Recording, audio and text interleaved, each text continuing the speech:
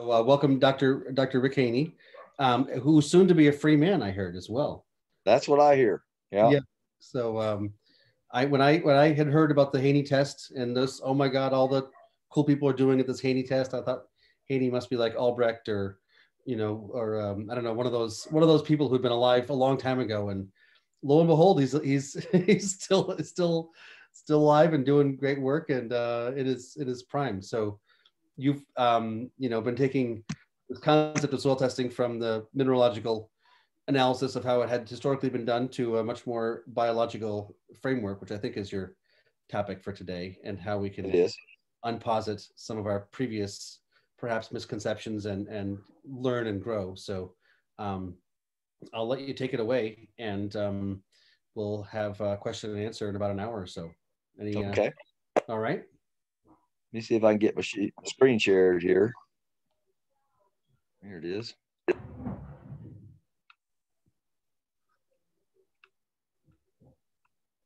Can you see that all right? We can see that. Okay. Well, it's pretty strange for me. I'm sitting in the upstairs of a farmhouse in western Oklahoma right now that I used to work for this guy 40 years ago on the farm. And then I'm going to retire at the end of June. And so I kind of come full circle. So it's pretty interesting that I'm sitting here right now doing this and going to talk about soil testing and, a little bit of the journey I was on. But this first slide, as you can see, my graphic design person was hired away from me. That's my wife, Liz. And so I had to make my own, first slide. So, you can see how adept I am at that. This is, I'm going to go back with the Wayback Machine, because this is a quote that I gave in graduate school when I got out of graduate school with my PhD. And the evolution of CO2 from rewetting dried soil, because nobody believed you could do that and that it meant anything back, in the 90s. And so that was the first slide, my opening slide of my talk when I got out of graduate school, that in the beginning there was dirt, and in the dirt there were microbes, and it was good. And then it rained. Because the point of that was, people will say, well, you can't take soil and dry it and grind it and re-wet it because that's not natural. Well, yeah, it is. Every time the soil dries out in the field and it rains, you get a flush of CO2. So, it was a natural process that they were really overlooking. And so I'm going to go through a little bit of introduction and history here, and I'll get through it. Just bear with me, because I think some of this is important. But the main component of all of this is that the microbes in our soil require organic carbon for growth and energy. Okay, and they oxidize carbon and generate CO2, and that's really important. They need oxygen as an electron receptor, just like we do. So you think about, we breathe in oxygen and give off CO2. This is the same thing the microbes do. They do this, and they couple this with production, but what they're really trying to do is reproduce themselves. And so it's important to understand that the soil is a living thing, and it's constantly dynamic and constantly in flux. So it's very difficult to capture some of those pathways that we really don't understand yet. So my job was to try to mimic nature in the lab as best that we could. And I've always trusted nature, because, nature's been doing R&D for millions of years. So, they might be ahead of us on a couple of things.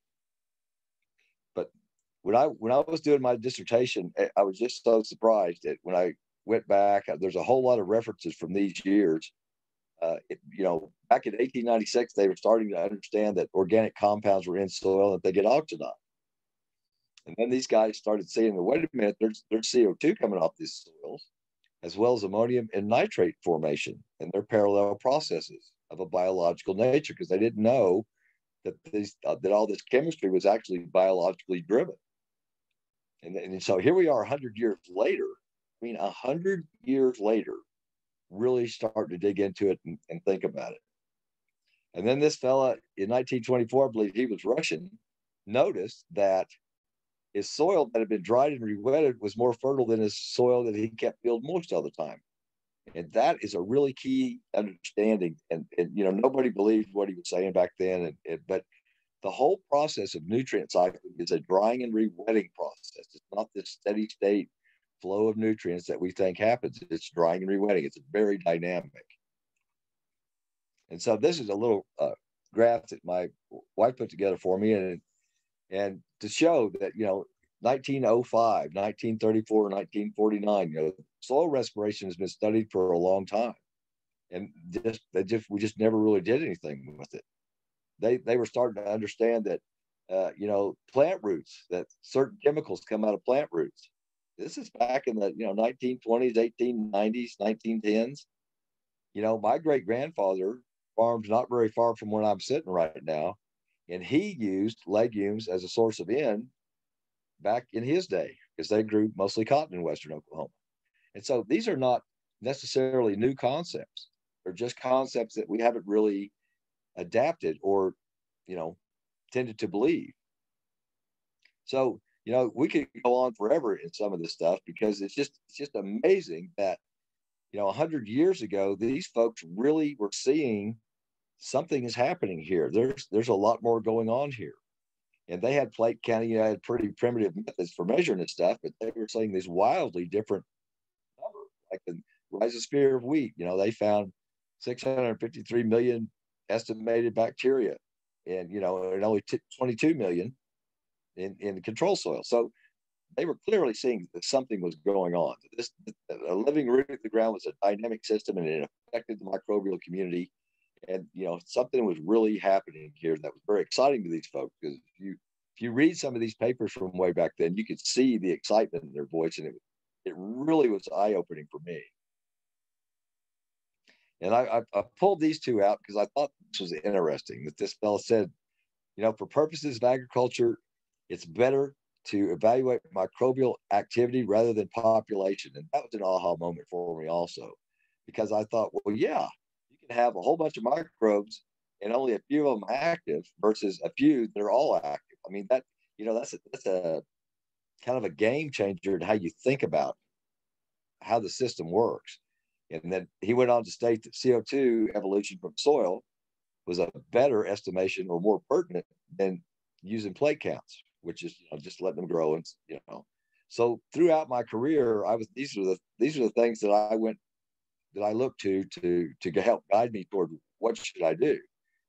And then in 1935, they saw this sequence of microbial groups. So now it's like, wait, it's not just one set of microorganisms, there's a whole bunch of them. Also, the light bulbs start to come on. And this one right here really caught my eye, because he said CO2 evolution was the greatest the first day after they re-wetted the dried soil. And that's stuck in my brain somewhere. And then later, you know, developed some methods for it. But that just really blew me away. You know, that was like 90 years ago, and they saw it. 90 years, and then what happened to us? You know, they're seeing all this CO2 worked, you know, as the bacterial numbers fluctuated, the CO2 fluctuated. And then they started to tie carbon and nitrogen together and figure out that this is a biological system and not a chemical action. Another breakthrough in 56. I mean, this stuff was just unheralded at the time. And I'm a big fan of history anyway, so this stuff was all very fascinating to me. And then this fellow Birch, he was a U.S. scientist, and he started to really dig into this drying and re-wetting flush, and figured out that when the soil dries out, these spores, this bacteria start producing these spores and fungi, and it follows this uniform flush. So this is something that's consistent.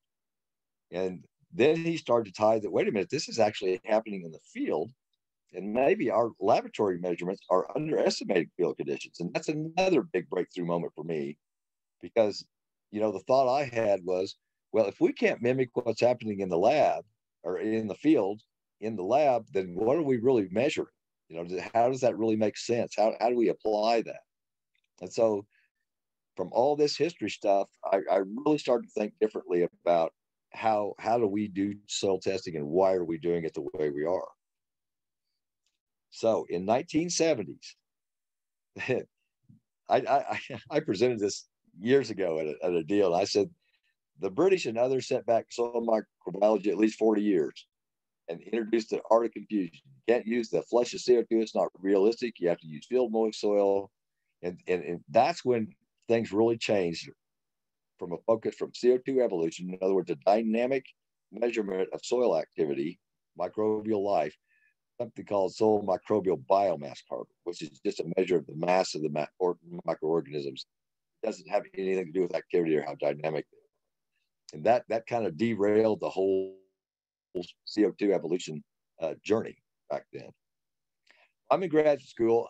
Dr. Alan Franzliber showed me, he and I were both in grad school together, and he showed me this relationship on a spreadsheet that he thought existed between CO2 that we capture in 24 hours versus that same soil that we capture in 24 days. And that was very eye-opening. So we started doing that and wrote a paper, and it was my first attempt. I was a farm boy off the farm from Oklahoma, going to grad school, very naive, even worse than now, if you can believe that. But my first attempt at publishing, showing this technique where you can dry and re-wet a soil and get a flush of CO2 and estimate nitrogen mineralization, completely rejected. And the reviewer said, that is too simple. You can't do that. That was my introduction to academic publishing. And, I put in here, Haney becomes emotionally disturbed, because that's true. I was about ready, I wanted to quit. It's like, what? Too simple? When has too simple been bad? So back then I was a young man, and, and I really started, this guy really, really made me mad. And we were at this ASA conference in Baltimore, and he was a British soil scientist, and he got all upset and mad at me, and then my mind started playing with, maybe we should have full contact science. I was so upset. But what I didn't understand at the time was that we were pushing the long held beliefs of this is how soil works, and we were pushing on that envelope a little bit. And boy, that taught me a lot about people, and are we interested in how this deal works or how we think it works? Like, it was a very eye-opening thing for me back in the 90s. So Dr. Franzliber and I started publishing a bunch of papers showing all these relationships, this flush of CO2 and how it relates to all these other things. Basal soil respiration is just after the flush, it's just steady state. Well, it was still related. It flushed out big, it would have a higher respiration steady state rate. I mean, it all started to tie together. It was related to microbial biomass, carbon, nitrogen. These things were just amazing. I thought that we were going to just change the world. And we started looking at some of these methods, and they just didn't line up with respiration. And that was kind of our go-to thing. If these methods for microbial biomass in the soil did not match up with respiration, something was wrong. And so we published a bunch of papers about those relationships. And boy, a lot of people didn't really like us. So here we are. I'm thinking about all this. It's like, well, how do we test soil right now? Well, we test it as a non-living, non-integrated system, which none of that's right. We focus on physical and chemical measurements because they're pretty easy. We've ignored the biological aspect of soils up until the 60s they didn't, but after the 60s they quit. They started ignoring it. And then we extract soil with chemistry that soil never sees, and we don't talk about. We also measure the house and not the food. We'll discuss that a little bit. So there's kind of an overview of how we've been doing it for a long time, since the 60s, 70s, up until recently. And that just never really struck me as being right. And so then here comes along soil health, right? It was a paradigm shift. People really get upset about, some of the old timers like me would get upset about the word soil health, because they say, it's like, well, we've been doing soil quality measurements forever. It's like, well, yeah, but quality and health are two different things. It strikes people different. Health, people understand health better than they do quality. So it really is a living system, and the soil really is healthy or not healthy. And that was a shift in the way we think. And so it's really been fun to watch this shift progress. And one of those key things is I've always been a huge fan of nature. And from observation, we know that nature grows the skin on living systems, be it a fish, an eagle, a pasture, anywhere. It grows, it puts skin on living systems, and it cycles nutrients. It's the birds. It doesn't do monoculture. It tries to balance itself, and it sustains itself. Nobody was fertilizing the prairie when the bison were on it, back in the 20s, 10s, and before, in the 1860s. Nobody was out there throwing fertilizer. So, and yet we had this incredibly fertile prairie in the Midwest. And so, the system worked. And then what do we do? So we come along, and the first thing we do is strip the soil skin off, just right away. Let's do that, which destroys organic matter, causes erosion. We have to use more inputs, and it's not very efficient with water. Which water is going to, you mark my word, someday there's going to be wars fought over water if we don't start doing a better job of using it efficiently. So, so you look at these dynamics of how the system was and how the system is now, and they're radically different. And so water is the key. I mean, when it rains, if you can't get the water in your soil, then it's just a problem. If it goes in your soil, everything's good. If it runs off your soil, now you've got a problem. And so the analogy I had was, when you go to the bank, you just take your money and throw it at the teller's window and hope some of it sticks, and why would we do that with our fields? We want all that water to go in the soil, not off of it. Excuse me. I'm going to show you a little bit of data that was done on farm trials, which I'm a big fan of, by the Illinois Fertilizer and Chemical Association back in the 2000s. This was such interesting data. Sorry, that I wanted to show it to you. Goodness. Of course, I didn't bring you water. Anyway, these are nitrogen rates and yield. Oh, I got to take a breath here. All right, so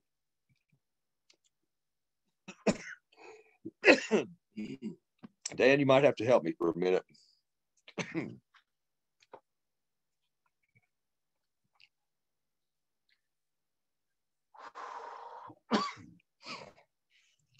All right, I'm back.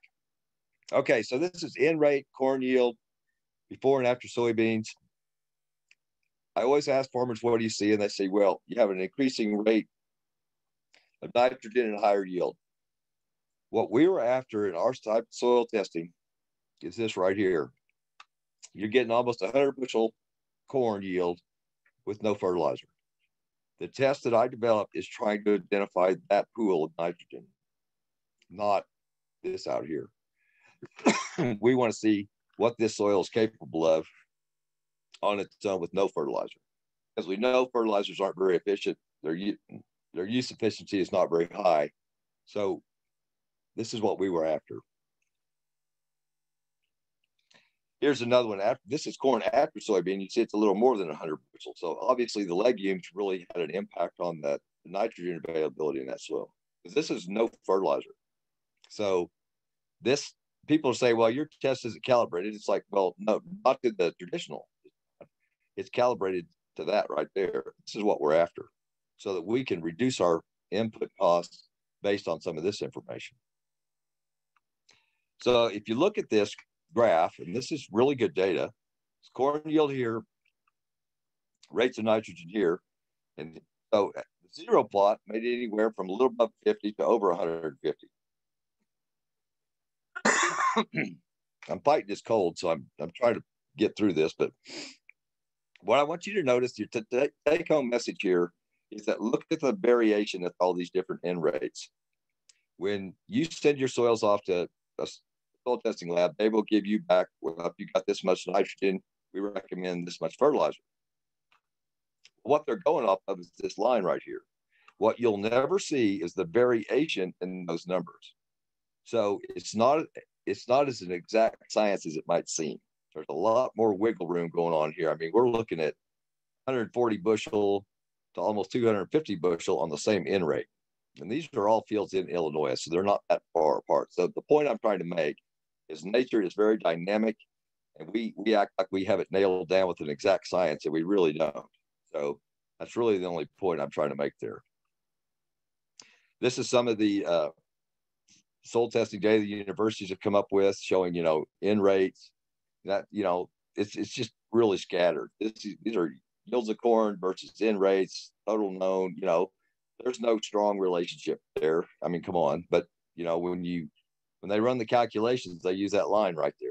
So, but what you don't ever see is all this scatter. So I think we could be more honest about it and say, look, it's a dynamic system. We're trying to learn more about it. We'll get better at this. We're going to do better soil testing methods and try to get better numbers to you. And folks ask me all the time, it's like, well, as I said, your test isn't calibrated. And my answer is, well, apparently the tests we use now are calibrated to the dead zone of the Gulf, because, we have this enormous dead zone in the Gulf because of too much fertilizers washed down the rivers in the water basin. So this is just absolutely unacceptable. We should never do this. This we've got to do better than this for our farmers and ranchers, for the people, for the water quality. I mean, this is a red flag and something that really points out that we have got to be better and more efficient with our resources. And I've asked a lot of folks that, because the soil testing methods that we use mostly nowadays are 50, 60, 70 years old, 20 years old, 30 years old. And how many of you are walking around with a rotary dial phone in your pocket? That's the soil test methods we've been using. And versus, that's a paradigm shift in communication right there. And so we want to kind of drag the soil testing industry into the 21st century, so to speak, and try to adopt new methods and look at different things and look at the soil from a different perspective. So the soil health tool, my approach was ask the soil 3 questions. What's your condition? Are you in balance? What can we do to help? I mean, instead of us getting soil in there, beating it up in the lab to get whatever, answer we want, let's look at it from the soil's perspective and what's really going on. So from nature's perspective, we're not trying to mimic how the soil responds. We are trying to mimic how the soil responds in the field after it rains in the field, not how it responds to old lab methods. We want to know what happens to soil when it rains, because that's where the ball game is. And so that's hence the drying and rewetting and the soil respiration. These are the folks we're after, the soil bacteria and fungi. They're trying to talk to us. If we'll just stop and listen and use different tools in a different way to really try to understand how the system functions, it'll serve us well. I'm just a firm believer in that. Also, we have a hard time with some of this because it is such an incredibly dynamic system, and our statistics and our understanding is more or less based on linear situations where X does Y, and you can count on it over and over. But that's just not how it works. It's a very dynamic system, and we're going to use new tools to try to capture that dynamic system, and so in a way that we can start to understand what we're looking at. So some of these new methods that are coming out, the test I developed, PLFA, some of the DNA analysis, we're in the beginning of this. The standard soil test has been around for 60 years. We're just in the beginning of changing how we look at this. So it's going to take a little time and some education, and we're all going to learn this together. And I've always used this simple little graph because, you take oxygen and water, soil microbes, they give off CO2, as well as plant available nitrogen and phosphorus, and these things are coupled together. So this was one of the very important things that I just thought was going to change the world back in the early 90s. And then, found out that not everybody believed like I did. So, but it's always been my driving force because, it's a fairly simple system and, we've got to get it down to something we can understand. So this is really fun. I'd already told you that my first attempt was rejected I got upset. Well, here's the fun part about this. We were doing a 24-hour CO2 capture with chemicals. So it was a titration thing. What I didn't tell them is that we can actually do it with an infrared gas analyzer in just a few hours and figure out the nitrogen mineralization in 30 days. So what was fun to me about this is that, you know, they thought this was too simple. It's what we already had in our back pocket was something even simpler, which they weren't even ready for. So that was kind of fun for me. But we were seeing this. So this is CO2 in 1 to 6 hours versus 30 days of incubation. The same soils, the CO2 captured, and it took 30 days to reveal. We could capture that in a few hours to separate these treatments. It was absolutely mind blowing to me, and I thought, wow, what a cool thing! What a simple thing nature's given us as a tool to help us understand how healthy our soil is, how our management impacted, and what we can do with it. I mean, I was just so excited, and it's been over 20 years to get all this developed, and some acceptance starting to build. It's been quite the journey. These are important points. Soil drying and rewetting, that's where the majority of nutrient cycling happens, is the drying and rewetting effect. And all of our laboratory analysis doesn't account for that. And I've got a 7-year-old and 11-year-old daughter, and I was asking them the other day, I said, you notice how it turns green after it rains? And they were like, yeah. And I said, why is that? And they were like, well, because it rained, Dad, you know, dork. And I said, no, it's actually the release of nitrogen and phosphorus. Because if you want to green something up, you know, if you add nitrogen fertilizer to it, it usually greens up, gets darker, right? So when it rains and it's been dry and you see all your plants or your fields or whatever get darker green, that's because of all that organic nitrogen that gets released by the microbes. That's, you know, something we don't really think about, but that we're actually seeing that dynamic effect in the field and don't really realize it. So what I was trying to do was mimic nature as best that I could. So I use water as an extract because that's what it rains. It rains that water, I'm pretty sure. And we looked at nitrogen, C to N ratios, soil respiration. You know, I developed my own soil extractant, which is based off plant root exudates. And so we look at some of these minerals with that because that's what a plant root sees. So it was a very different approach to the standard set of tests. And it's been, as I said, quite the challenge. But to show a simple deal, my wife made this for me because, you know, she didn't think I was smart enough to really explain it. So, you know, rain clouds, we use a water extraction for carbon and nitrogen. And then we use, here's the respiration. And then we have ammonium and nitrate, which they do with the standard test. We also do that. So we measure water extractable nitrogen, total nitrogen, and water extractable organic carbon on one machine. So we're going to break this bond up and look at this stuff.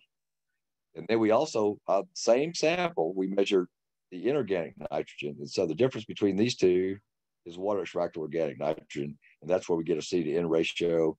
So it's a pretty simple, straightforward thing, but a different way to think about it. We do, so every soil that gets sent to my lab, we would do one of them, extract it with water, extract the other one with H3A, the stuff I came up with. It's a 10-minute shake, 4 grams of soil, 40 mils of water, so a 10-to-1 ratio. Then we would centrifuge it and filter it, and then off to the machines it goes. It's a pretty simple process. And then we run the water extract for carbon and nitrogen, ammonium, phosphate, and nitrate, and then we run the H3A extract for all this stuff. So the fun thing is we have cross checks here. So our total nitrogen better be more than our ammonium and nitrate, better be higher, right? Our orthophosphate better be lower than our total phosphate on an ICP. So we have these nice cross checks that are just naturally built into the system to check that, make sure the data looks right. Then we did something different. We integrate all this information into these different pools. And so we don't just measure one thing and say this, like we don't measure just nitrate nitrogen and say, here's your nitrogen. We measure a lot of things. But the integration of the data was really helpful. We also don't do organic matter. I think that's a great measurement. I like organic matter. We just don't do it. Because to me, the organic matter is the house that the microbes live in. But what we're interested in is the carbon that's water extractable, organic carbon, because that's the food they eat. That's what they actually see. They don't see all this enormous amount of carbon in the house. They see these floating molecules in the water. That's their actual food. So we're looking a little bit deeper down inside of it. To illustrate that, here's some different organic matter contents from Maine, Wyoming, Idaho, and Texas. You can see there's a nice stair step down of results. And when we look at water extractable on the same, we still see this, but this one fell. So that kind of stuff was eye-opening back then. Like, well, why does this have less the water soluble carbon than this one? But then when we run CO2 respiration, in other words, the living portion of the soil on the same soils, it looks just exactly like that graph before. So this is the food that they see, and that's how they react. That looks just like that. And that was very eye-opening to us, that microbial activity is a very important indicator of what's going on. And to give you another example, this is organic. So this is soil organic carbon. And so you're actually measuring the carbon and nitrogen in the soil itself as a combustion. This is the same soils done with water extract, and look at the axis difference. So the organic in is 0 to 5,000 part per million, and here it's 0 to 80, 0 to 1,200, 0 to 50,000. So huge pools of carbon and nitrogen, much smaller pools, but almost an identical slope in their relationship when we do a water extract. So this is a subshot of that big pool. So this is what the microbes are after. This is their house. This is the food they have in it. So the extract, this was the question. What does a plant root really see? Well, it sees water and a complex mixture of root exudates with enzymes and nutrients. And I believe that this is just such an elegant system, and it just flows. And there's a show on, I believe it's Netflix, called Intelligent Trees. If you ever get a chance to watch that, it'll really open your eyes about the impacts of the fungi and how they interact with plant roots. It's just absolutely amazing. But we have been extracting the soil with very acidic or alkali solutions and been calling it plant available. But that's not what these guys do. So the basis of the extract was to try to mimic what a plant root sees. Because this is where the game is. I mean, to me, this is liquid sun. This is photosynthate coming out of the plant root, tip of a plant root. This is all microbial food. They work in conjunction with each other. Sunlight drives this entire system. And, this is just where the game is. So you've got this feeding system, a symbiotic relationship, and we really need to help try to nurture that in our farming and ranching system. So to give you an example, phosphate, current labs have 2 different machines and up to 7 different extracts. If you ever send multiple samples to different labs and you get different numbers, that's probably why. They might not all be using the same machine, or they might be using different extracts. So because they give you a little bit better, different numbers. So that's an explanation as to why you might see that sometimes.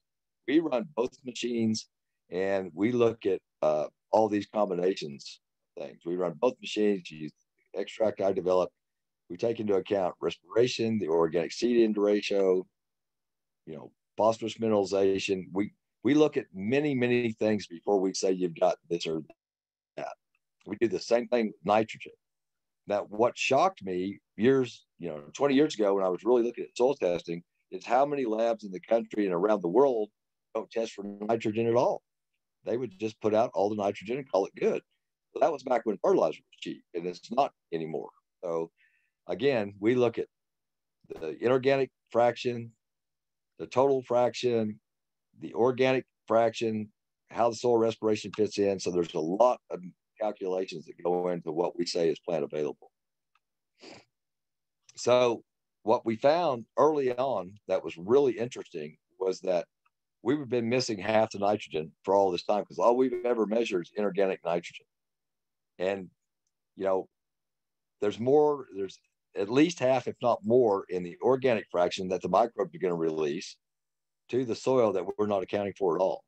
So we've been missing half the nitrogen since 1965 at least. And so this is a hard pill to swallow sometimes for folks because it's changed and it's different, and you know, it's difficult transition to try to understand that, you know, we might be over fertilizing. We might could do a better job with this with some of these new methods. So it's a risk, and it's difficult to take that choice sometimes, but you know, it might be necessary in the future. This is the only form of nitrogen we usually tested for with standard test. And we've ignored all these organic compounds, organic nitrogen compounds, and they're everywhere in the soil. So we're trying to capture some of those with our looking at organic nitrogen. And give you a quick illustration. So this is the nitrogen that we find in the green bar. This is just nitrate nitrogen by itself. So this is what we find. This is the difference that we find. I mean, this is 60 pounds, 70 pounds. You know, this one's not too much. It's 15, 18 pounds, but, you know, it varies, of course. But the point being, there's more nitrogen here than we're giving credit for. So we might want to rethink some of our recommendations. Same thing for phosphate. You know, this is actually some of my fields, and as I transitioned away from using fertilizer to using cover crops, and you can see how there was hardly any organic phosphorus because we were giving it all the inorganic phosphorus. So the organic P was very low. This is from an extract. But as we went through time in these fields, you know, it started to transition. It got low and low and lower. And now here's the fun part. We were making the same yield when we had this much fertilizer out as when we had this much fertilizer out, because this organic fraction was starting to build. And we never lost any yield when we weaned ourselves off phosphate fertilizer, which is really interesting. These are some of the results that we show. I did in my lab. I say did because June 1st is the cutoff date. We won't be analyzing samples for people anymore because I'm retiring June 30th. So these are some of the results that we sent out. This was the microbial activity. So what we ended up trying to show is here's the activity, here's the food they see, here's the nutrition they see, the balance of the food and nutrition, which is the seed-in ratio, and then we gave a soil health calculation. We also break down the nitrogen in the water extract into the inorganic and organic form. So, and what's really, this is one of the very first indicators when farmers switch to a regenerative system. They're like, well, how many years does it take? Generally speaking, if a farmer goes from a conventional till system to a no-till cover crop system, this is the first thing that we see start to change. These farms are well on their way. There's more nitrogen in the organic form than the inorganic form. And that's what you want. This can go away. This is going to stay. But when we see the switch, generally after the first year, you know, we start to see these numbers move. Like if you just made your switch, this might be 81 pounds total. This would probably be 50 and this would be 30. But then after the first year, you might see that they're almost, you know, 40. That's a very sensitive little indicator that tells us you're on the right track. We also have a little calculator built in here if you want to do a fertilizer recommendation based off the numbers we find. That's all built in to the system. And we did this, which was fun, because we started taking the nutrients in your soil from your soil analysis and multiplying it times current fertilizer prices, give you a value of what the nutrients you have in your soil right now in a dollar value. And the farmers really liked that because they just didn't realize, you know, that there was value in their soil, you know, just natural. That was kind of a fun thing to do.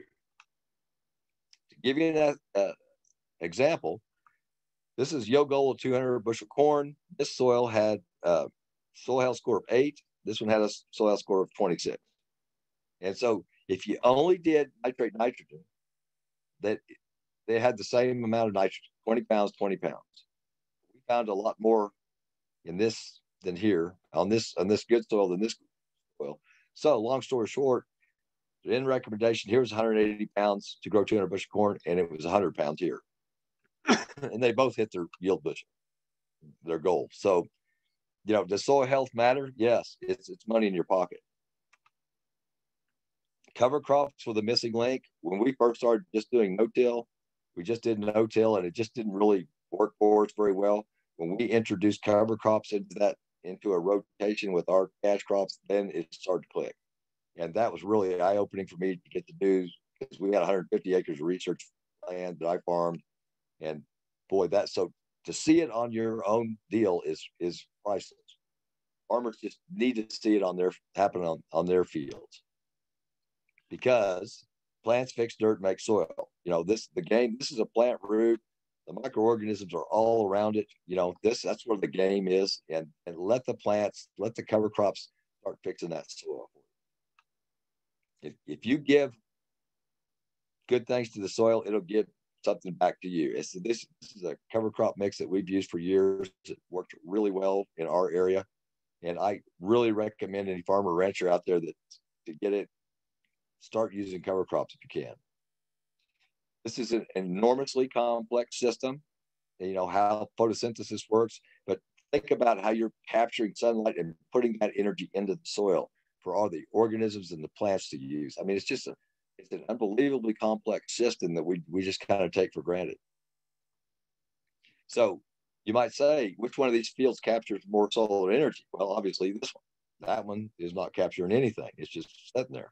So having a living root in the ground is very important. We did this little study 3 years ago just for fun. So there's a picture of some of the sunflower roots. That's more of a close-up of how intricate the root system is. There's some sorghum roots. And what we did is we pulled up several sunflower plants and shook, so the dirt that came with the root, we shook that off into a bag. And we did that enough times, pulled enough plants and shook that dirt off into a bag. We had a sample. And what we were looking for is, what's the soil like right around the root? So we did that with sunflower, sorghum, and then we took a bulk sample that didn't have either one of them growing next to it. And look at the difference. The respiration is way higher in the sunflower. Sunflowers are native in Central Texas. And so you can see that the difference between those two plants versus the bulk soil. So that soil right around the root really tells you something. And so the carbon was higher, the respiration was higher. Of course, the soil health score was higher. They really like this carbon, in the sunflower versus the sorghum and the bulk soil. And the nitrogen, the inorganic nitrogen was down because the plant was taking it up, but it had a bigger reservoir of organic nitrogen where the sunflower was. So, it really opened our eyes as to how we were going to start thinking about soil. I hate taking soil samples, but what I do now is go pull plants and shake the dirt off of it, because that looks at what's happening right around the root. And that is really where the game is. So I get this question, what can we do? Well, we can put the skin back on the soil using no-till, cover crops, be innovative and tenacious. And that's what nature is. Nature's innovative and tenacious. We have to be that way as best we can. And we're not lacking in innovation. This is a robot that's spreading cover crop seeds between these corn rows, while it's still growing. I mean, so the idea there, so they harvest that corn, the cover crop's already growing, and they don't have to go in there and plant. I mean, this is the kind of innovation we're after. This is a machine I developed with my Dr. Mike White, and this is capture CO2 after we incubate the soil samples that we get in. This is a bigger version. These are mini versions of this. And so, we're trying to be innovative for this kind of stuff. There's the sample right there. I built 5 of these and hooked them all to one sample just to make sure they were all doing the same thing. And so they were. But, this is the kind of fun stuff we get to do, come up with a way to do this accurately and economically. And, I love that kind of stuff. There's a relationship between those two machines. This is the big fancy lab machine versus the little mini cube. I mean, there's a very, very strong relationship between the two. So we're pretty comfortable with either machine, depending whatever a lab needs. And so, again, this is just the kind of stuff that I really enjoy doing is coming up with stuff that's our useful tools. So in the end, working with nature is the key, not against it. Why mimic it? Well, it's ahead of us. It understands these things. It's balanced. It conserves water. Let's work with the earth and not against it. I get this question a lot: no till or conventional till? My answer is plant the cover crops. You don't need a test or research to tell you how to help your soil. You already know that. Nature's been showing us all along. And I've met so many farmers and worked with so many farmers in my life. It's hard to stay excited about anything if there's not innovation driving it. So this is my field research. This is my conventional till field. My wife made this for me because I thought that was a nice visual. This is my no-till cover crop research field. If any of you know Gabe Brown and see any resemblance right here, that's not coincidence. Nature finds a way. These are little seed pods with little insects in them growing on a piece of rusty wire I found in my barn. That kind of stuff fascinates me. Why a piece of rusty wire and right there? There's so much nature has to teach us. All we've got to do is start listening. And as one little teaser, I'm going to show you this. I've been working on this. This is the soil health calculation from the test I developed. I've come up with a nutrient density index. In other words, if you have the same soil health score as this person, the question I was having is how do we separate the same soil health score into a meaningful value?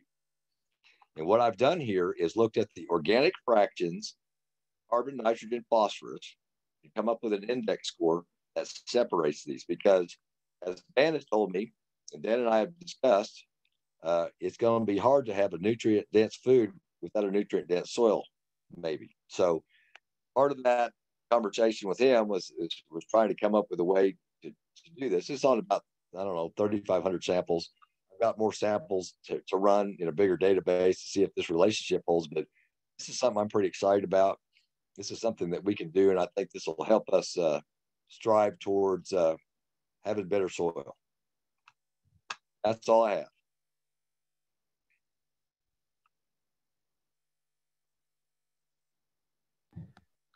Thanks, Rick. Nice little teaser there at the end. Wow. Well, where to start? People, I think, know that there's the Q&A box, and we welcome questions there. Usually we go for a little bit longer, so maybe people aren't quite ready to start posting things. Are you able to turn your camera back on? I'm working. It'll be a couple steps. There we go. Well, sorry, I didn't bring any water, of course. I'm fighting a cold, and yes, I'm sorry. I was not able to turn my camera back on my phone. Anyway, you powered through it.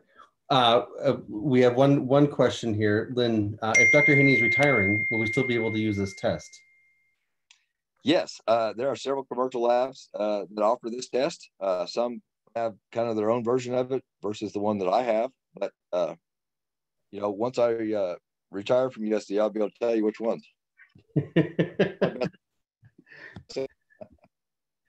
Yeah, so you'll be able to tell us. I'm still going to be around. I should say that I'm going to go to the private sector. It's not like I'm out of the game. That's not going to happen. Well, Ray left the NRCS and started doing a bunch of stuff. So I'm guessing you would be doing something similar. Yeah. Yeah, I don't know. It's such a deep conversation, this one about testing and what do we know and what's important to be able to assess. I don't know if you conveyed the soil health scores sufficiently.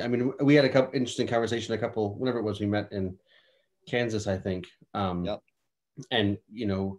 I was asking you about what the Haney test is and how it works and, what your thoughts are about tillage and no-till. And a lot of the people that are in the, quote unquote, regenerative community are pretty dogmatic about tillage. And what I recollect you saying, at least, was something along the lines of,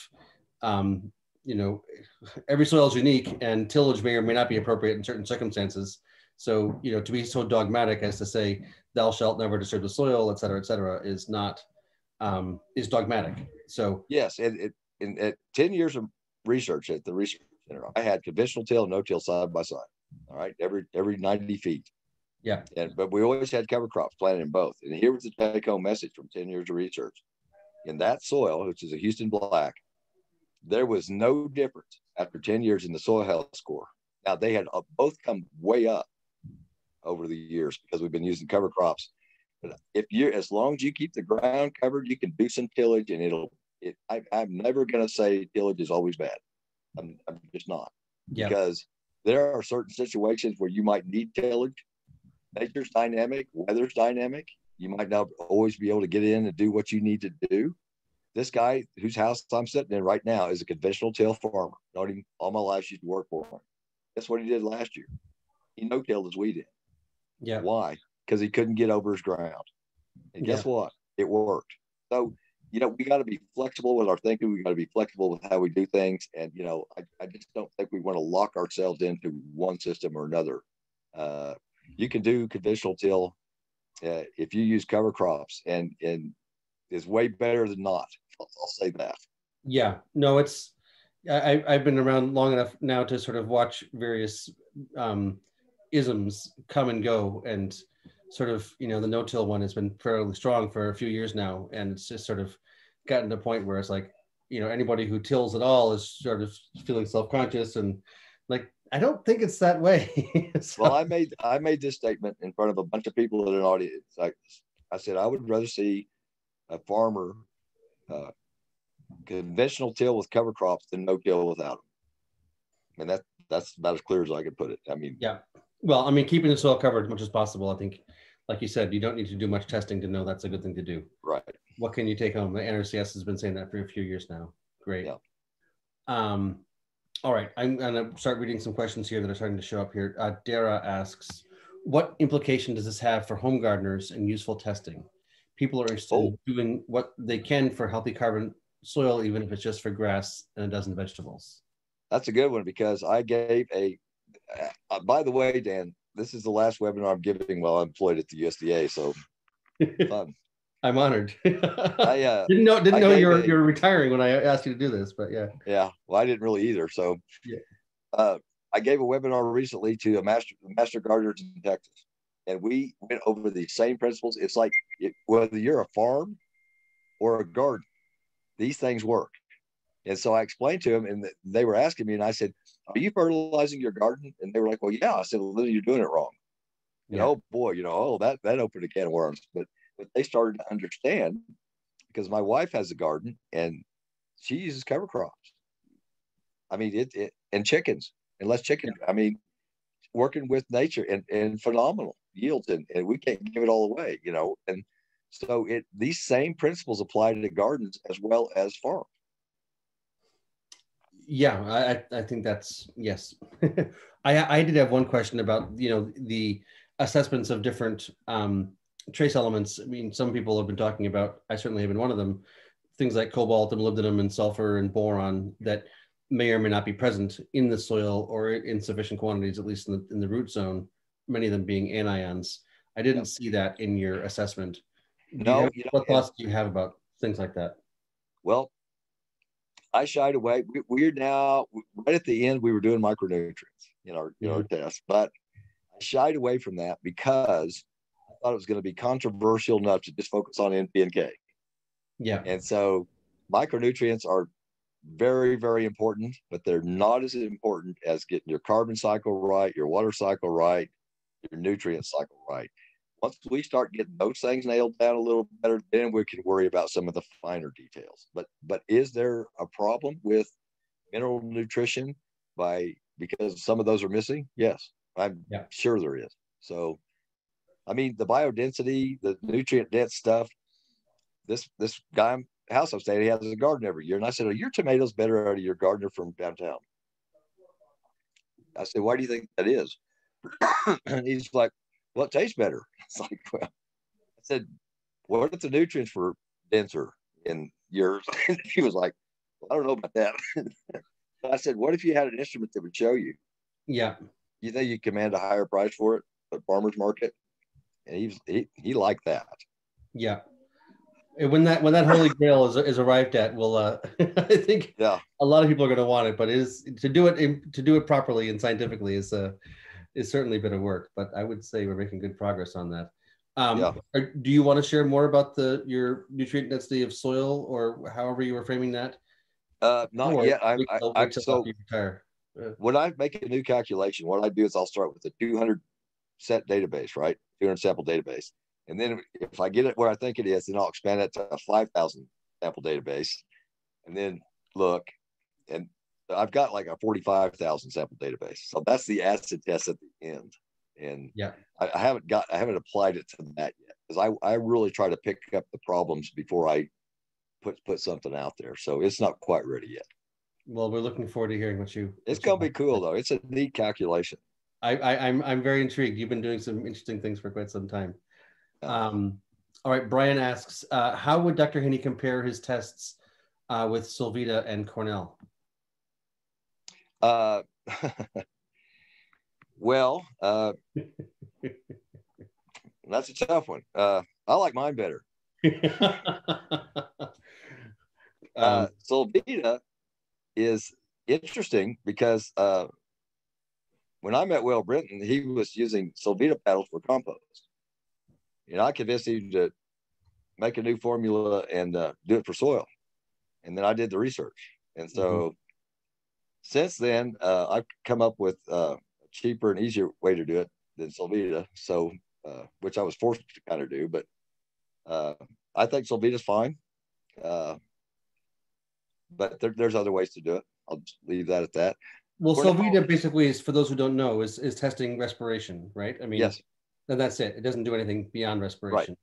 And what you're proposing, or what I don't know if it was emphasized sufficiently, was you put together you come with a soil health score, kind of like Cornell does, after you've factored in all these different metrics.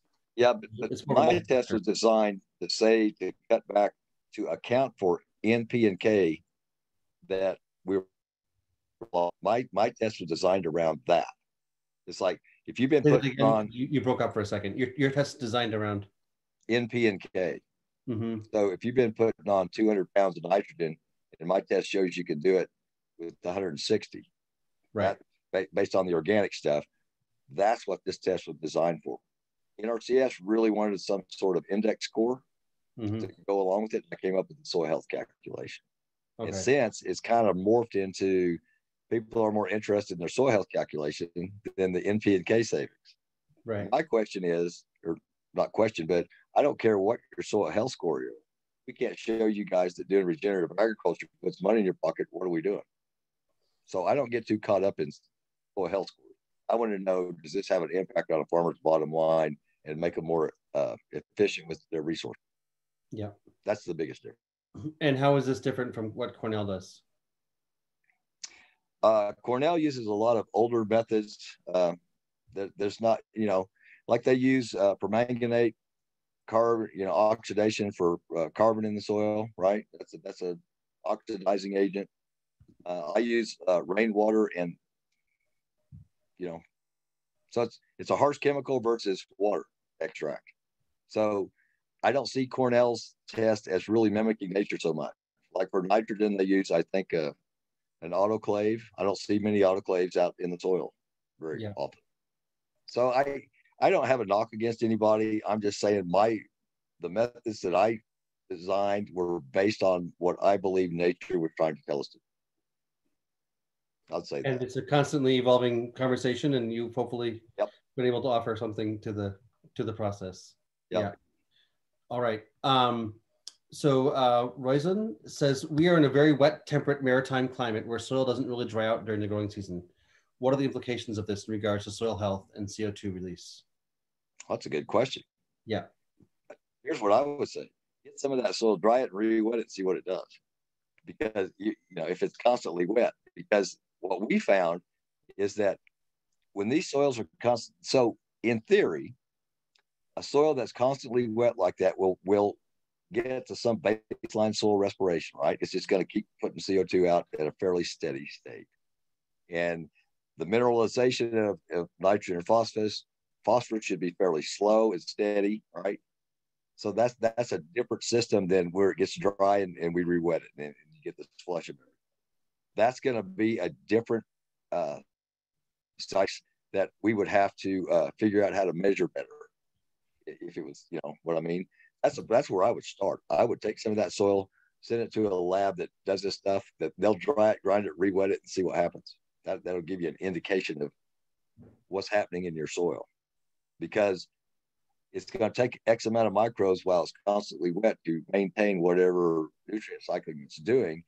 And once we take that stuff and dry it and re-wet it and let it blow back up, that should be, relatively speaking, how fertile that soil is. I don't know if it made sense in my head. Yeah, I'm not sure that I don't think I got it. So maybe other people didn't. Just to go back to what you were saying about the cycling of wet and dry. I mean, there's a ongoing conversation amongst many people forever about how often should you water your garden? Do you do a shallow, regular water? Do you do a deep, irregular water? Can you just go back to that, what you were saying at the beginning about the wet and the dry and the benefits, and how you understand that?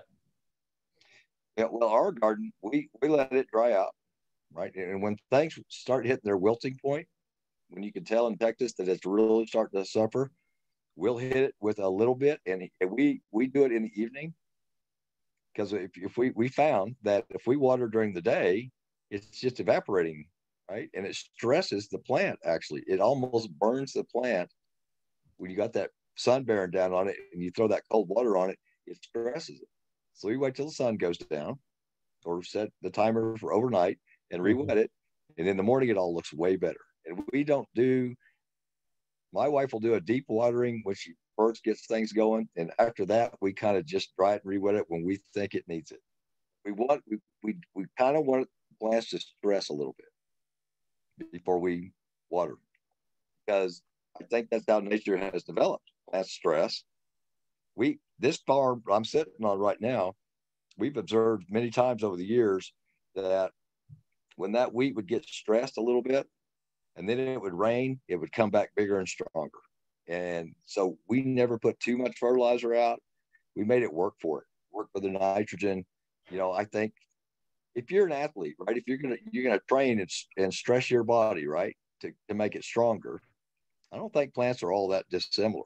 I mean, nature has a common theme running to it a lot of the time. So I don't know if that made sense. No, I mean, it's one of those questions. I would say, in nature, certainly you're not using fertilizer, and probably you're not having a monoculture, and probably you don't have a bare soil. And at least if we can look at what things were like 400 or 500 years ago, it seems like there was a lot of organic matter in the soil. So I'm guessing in a natural environment, the likelihood of things getting dry particularly would be low in the first place. So I don't know.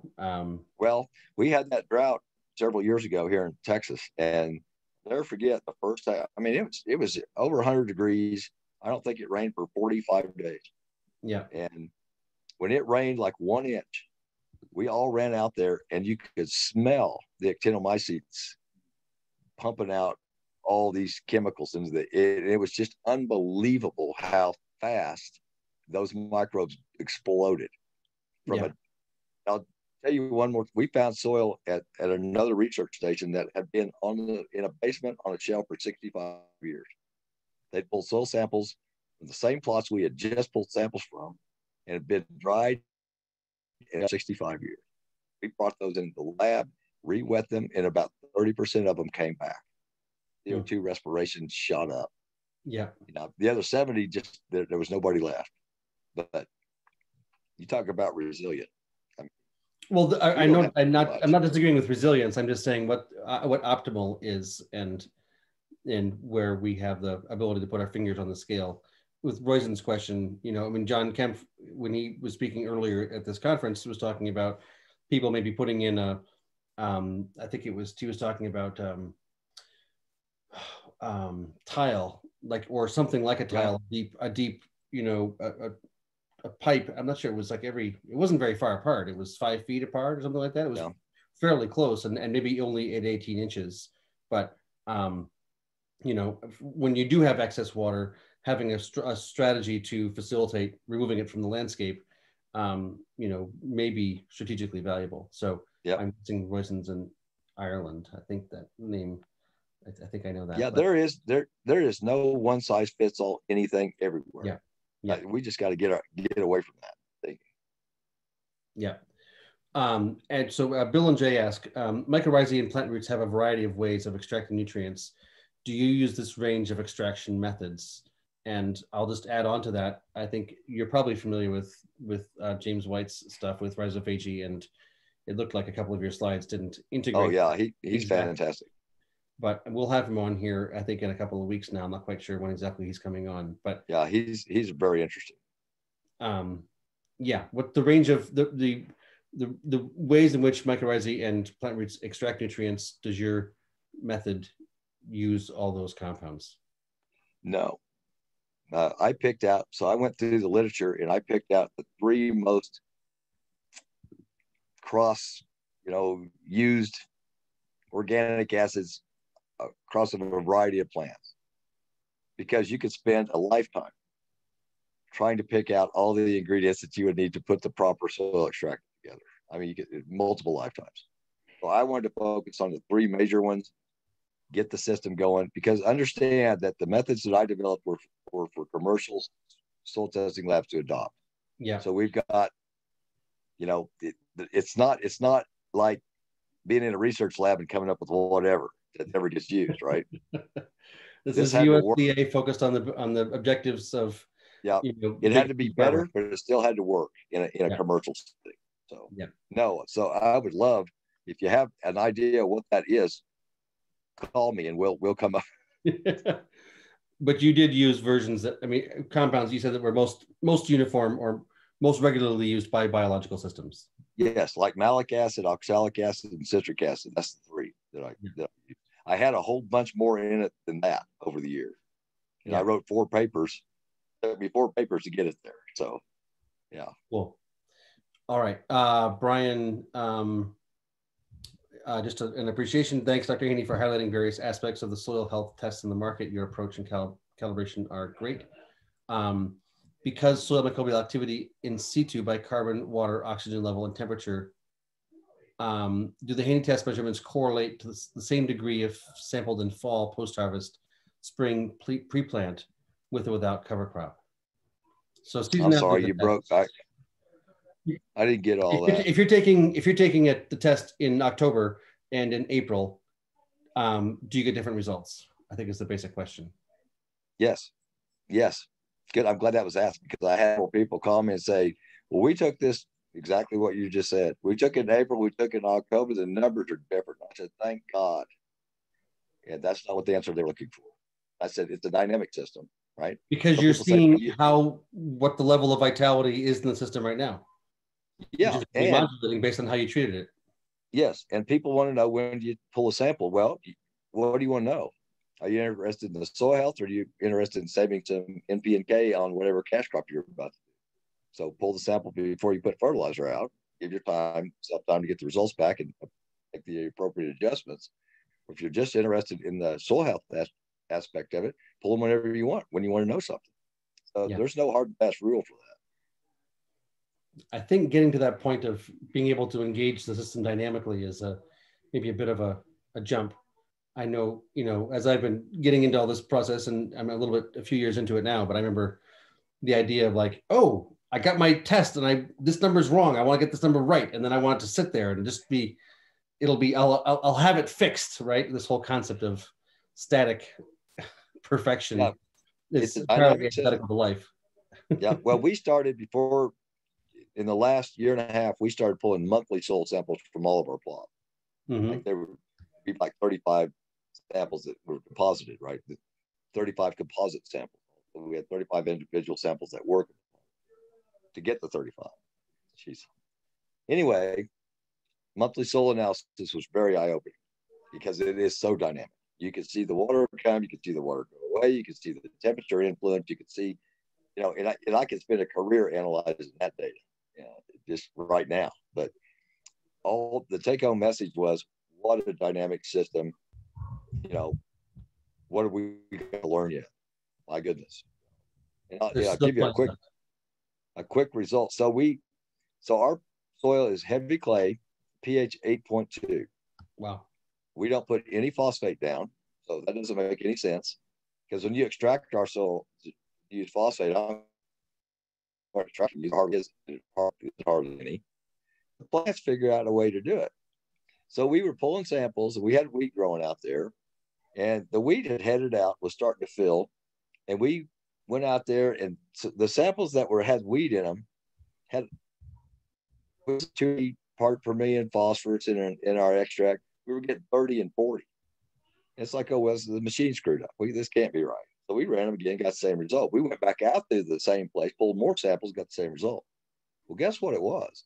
It was all those organic acids that those plant roots were dumping out to gather the phosphorus to grow that wheat head. Yep. There it was, damn near in real time, right in front of us. I'll never forget that as long as I live. And now, a month later, we'd have gone out there and it'd been 5 part per million again. But that showed me that nature will find a way to get what it needs if we just get out of the way. Support it in actually flourishing and create the dynamics where it can. Yeah. Yes. Exactly. Yeah. There's a whole bunch of stuff in my career that I'll just never forget like that. Things just jumped out at me, and I wasn't looking for them. I'm smart enough to even know what to ask, but yeah, there it was. Great. Let me see. Lorna asks, what mix do you recommend for cover crops? Do you to the same point, leave the cover crops in for a full season to get the benefits? That's a good one. And again, that's going to be one that is your area, right? Based on where you live. Yep. The cover crops that I use won't be the ones you use if you live in Nebraska or Wyoming or whatever. But some of the latest research I did before I'm about to retire was looking at doing that thing I told you about. Here's my advice. I'm not going to do a long-winded thing.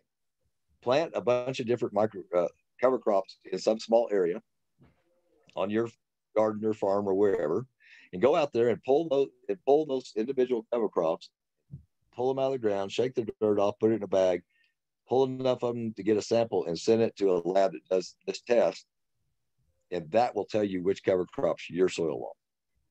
I've done this. Did everybody get that? It worked. The only way to know which cover crops are appropriate for your soil is to actually grow them in your soil and see, which ones have the best effect. So we tried for 10 years to come up with a mix until I figured that out. Yeah. Right? We tried 10 years of mixes, and then I did that, and it's like, oh my God, it's been this all along. And sure enough, it's like saying that this is the diet that's appropriate for every person in the country, yep. Right? I mean, it's just, in principle, it's a fallacious thought. We still presume to proceed forward with it.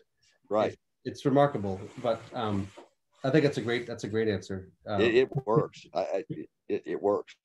Yeah, which does require a certain amount of thought and process, and then when you get into polycultures, mixes of 6 or 5 different, 8 different things, then it gets even more complicated. But I guess you could see which ones have the better effect. We worked with green cover seeds, and we analyzed 50 some samples, and some were mixes, some were monoculture cover crops, and it was fascinating. It was just fascinating. And I believe you told me, maybe it was that test, that when you were seeing which had the best effect, it was sunflowers by themselves. Was that? Yeah, and the one I did, at us, yeah. Our dirt loves sunflowers. Loves. So all the different mixes, this 8-way mix, this 12-way mix, in your soil, sunflowers by themselves had a more positive effect than any of the other mixes. Is that a fair characterization of what you said? It is. That is fair. Yep. So just to open people's minds to the nuance of how it all works. I like the mixed species cover crops because you get the diversity of interaction of microorganisms. I wouldn't just plant sunflowers, but your soil will tell you. So my advice is on a small area, plant 40 different cover crops species in it, and pull them and get them analyzed, get that soil analyzed around that root when they get up, that tall. Pull them out, shake the dirt off them, and your soil will tell you, I like this, I don't like that. I like this, I don't like that. I mean, I'm a fan of let's ask the soil what we can do for it, not let's go do this and by God, you'll just have to take it. Yeah. Beautiful. All right. Lorna asks, I thought I remember John Kemp saying that it is detrimental to let the soil dry out. I can't remember the technical reason, but that it took quite a few days or so for plants to get back to where they were. I've heard John say that things like potassium availability drop off dramatically when the soil dries out, and it takes at least 30 days for that availability to come back. I guess what's the definition of dry out? Yeah, exactly. Well, when I was a grad student, they were saying, well, you have to use field moist soil. And I'm just a dumb farm boy, naive. And I said, explain to me what a field moist soil is. Yeah. Is that 2% moisture, 40% moisture? I got to hit with that right away. It's like, what does that even mean? I don't know what that means. John's a lot smarter than mine. I'd go with whatever John says over me any days. I'd answer that. Oh, that's a good way not to answer the question. No, soil's just soil drying and reweighting. And when I say drying and reweighting, I mean, soils will dry out maybe that deep, right? And things will start to go a little bit south. But if you go down here, this is still kind of wet. Now, I think what John might be talking about, if you get pretty droughty where you're down there 4, 5, 6 inches and it's dry, now you got some problems. And we saw that in the drought here years ago, which, by the way, was really funny. In Texas, we had a big drought, and it really didn't make the national news. As soon as the Midwest had, just a couple inches short, it was, we're all going to die. So that was kind of a fun thing. But I think we're talking about the depth of dryness, because at night also, most people don't get in about this, is that, at night you got the soil profile, and when it cools off, there's capillary actions because you have subsoil moisture, and it comes up at night. And that's why you'll see things look green and pretty at night, because you get water moved back up. Even after the plants pull it down, it comes back up. That happens over and over. We saw that in the drought, because it would rain and things would look good for a while, and then it would go right back to doing poorly, because the subsoil moisture was gone. It was so dry for so long, it dried that soil so deep, it took forever to get it back functioning like it was supposed to. I always say that, as I understand it, the tidal force is actually operational not only on the oceans but on land as well, and that gravitational pull that affects water of the sun and the moon is literally raising and lowering water in the soil profile on a daily basis. A couple times it happens. I've seen it. Yeah, and so as long as you've got a reasonable, water table, and you don't have a big, plow pan, that should be able to be occurring. But anyway, Rolf says, "Hi Dan, I'm very impressed with Rick's presentation. Do we need to send over samples to the USA, or is there a lab doing the tests in Europe, or better, the Netherlands? Would you, Rick, be interested to assist setting up a lab for the Haney tests in the Netherlands?" I would probably assist. Yeah, I would. Rolf's the kind of guy who can actually make things done, get things done. I'd like to see the test more widely. I get a lot of calls from overseas and wanting to do this, and I'm biased. I'm human. I really like to test, not because I developed it, but because I do believe it's the best that we have right now that actually tries to mimic nature. And there's a lot of potential savings for fertilizer use out there. I'm not anti-fertilizer. I'm anti too much fertilizer. Let's give them the right amount, and this test will help get us there. Right now, U.S. is the only game for this test, but that can change. Well, Rolf, I'm happy to help coordinate that connection if sounds like he's open to it. Great. Severio asks, when you use cover cropping, can I let it go to seed? Yes, I do. Yeah, and even you can harvest the seed and call it a crop. Well, see, I think there's a huge market being lost, because if I was farming in this day and age, my buddy I'm staying with here, who's just turned 76, if I was him, I'd start growing cover crops. Because instead of selling wheat by the bushel, let's sell cover crop seed by the pound. Seriously. I am serious. I'm dead serious. Because no, absolutely. This deal's gonna keep going, and you're already seeing it. These seed deals are running out of cover crop seed. That's what I understand. It's actually totally. it's just a cool thing to do too. Okay, I've got another question from Ralph. We put a lot of emphasis on the presence of specific levels of main and trace elements for plant and soil health. Apparently, you do not find that so important. The diversity of plant species is to safeguard the diversity in minerals. That's why we stress on the diversity in plants, shrubs, and if possible, trees. Yep. I don't hear your question there, but. Well, but I think the point is that like organic matter is a fine measurement. And if you think about what organic matter is, it took NPK, carbon, micronutrients, all that stuff to make organic matter in the first place, didn't it?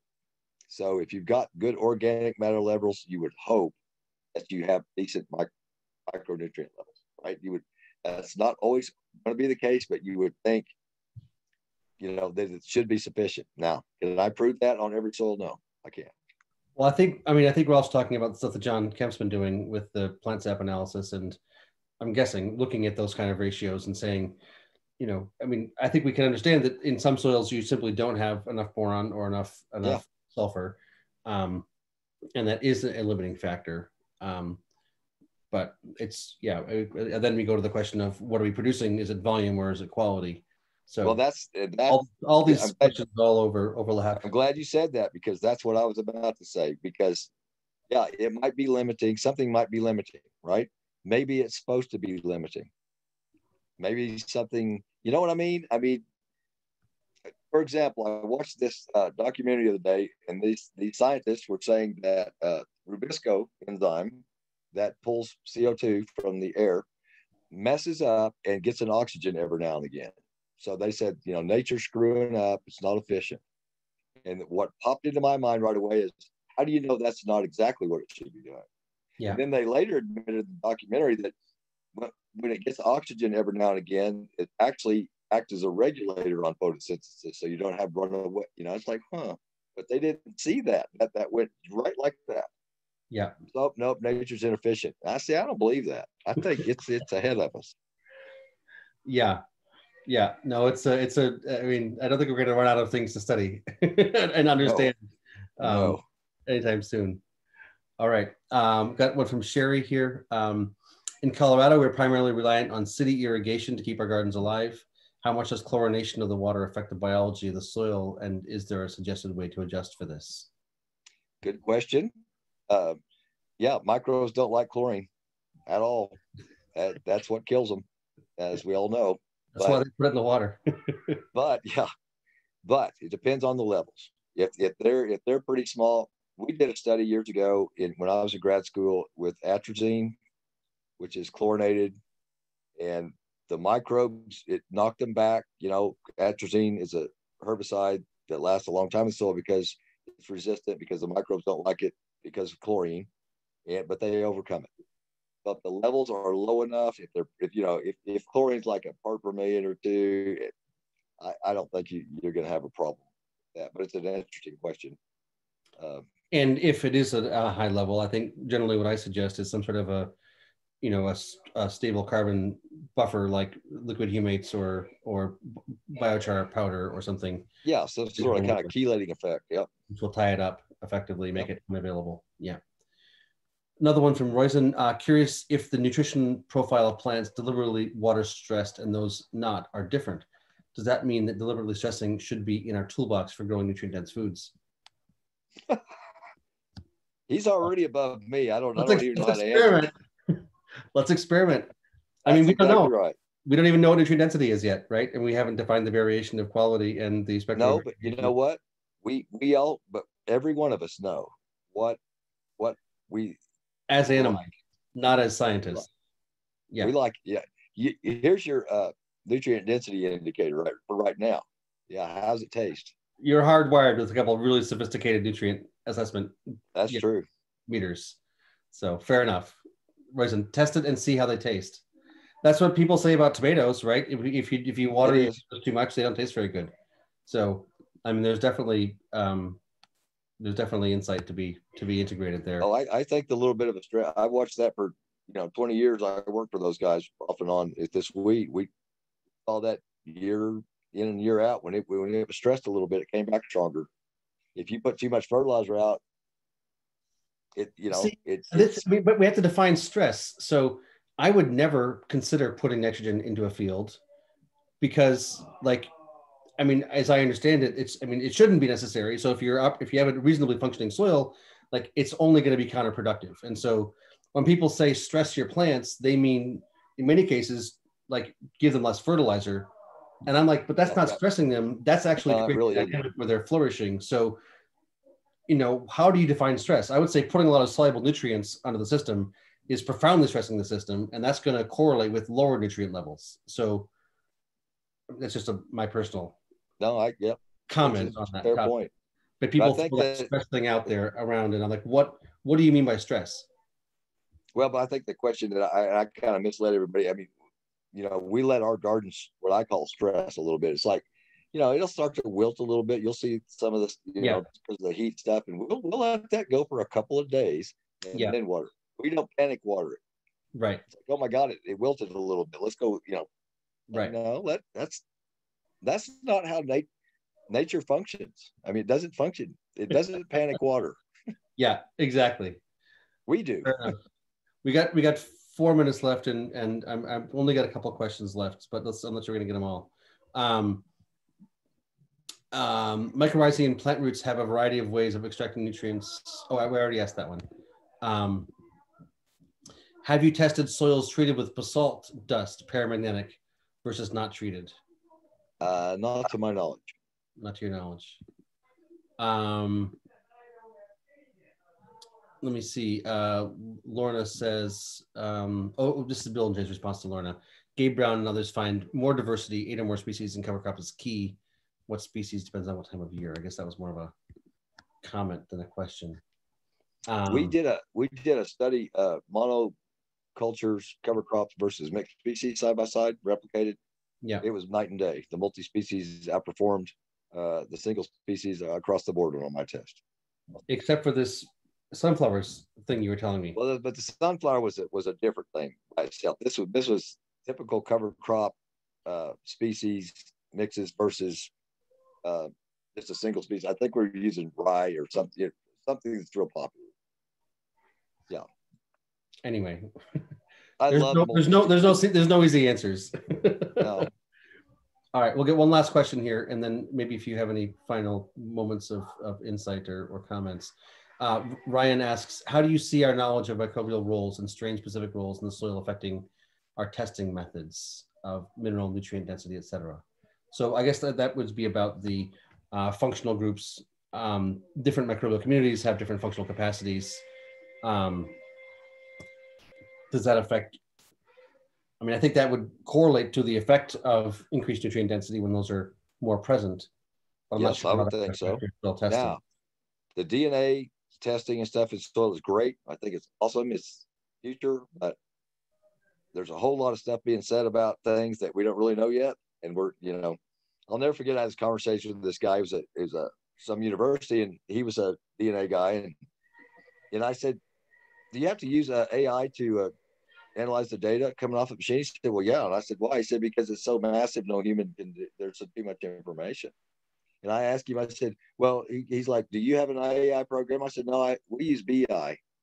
He's like, what's BI? I said, biological intelligence. And he was,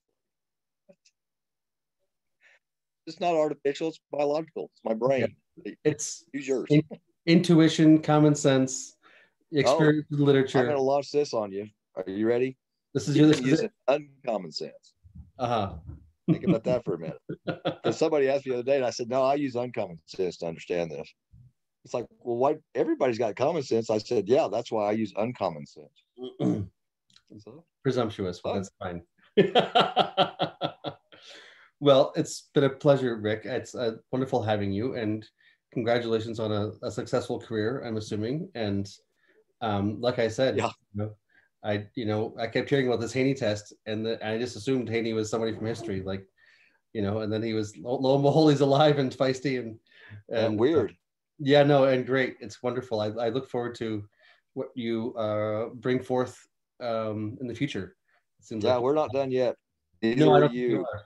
I think you got a lot left in you, and it's really exciting, and I appreciate all the work you've done so far.